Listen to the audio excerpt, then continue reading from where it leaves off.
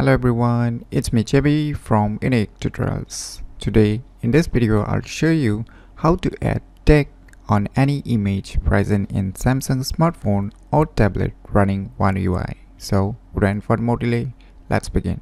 So right now you can see my Samsung Android home screen.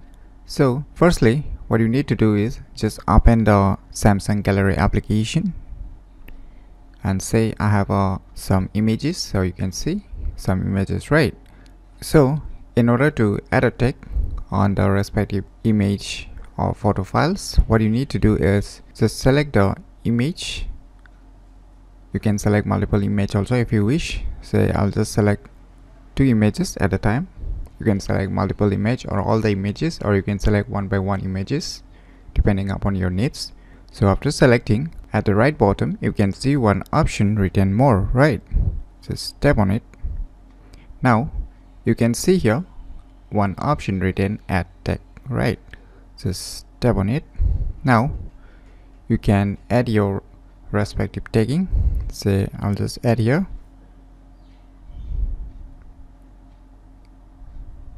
choice. You can give any name and just click on the plus icon. Now it will be added and click on save. Now it's done. So you might be thinking, what's the benefit of adding such text on the respective images, right? So the useful of this adding a text is when you search for any respective images, then it will be much easier. Say just click on the search icon. Now immediately you will see one tagging option choice, right, which I have recently created.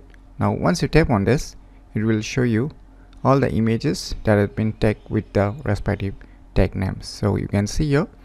So if you have a family photos or friends photos or something which is like office photos, then you can tag with the respective names, and which will be much easier to find out the respective photos for yourself. So by using this method, you can add tag on any image present in Samsung smartphone or tablet running One UI very easily. So if you never known about this cool tricks, then you should definitely give it a try. So if you find this video tutorial useful, please click on the thumbs like button, and if you're new to our channel, click on the subscribe button, and lastly, thanks for watching.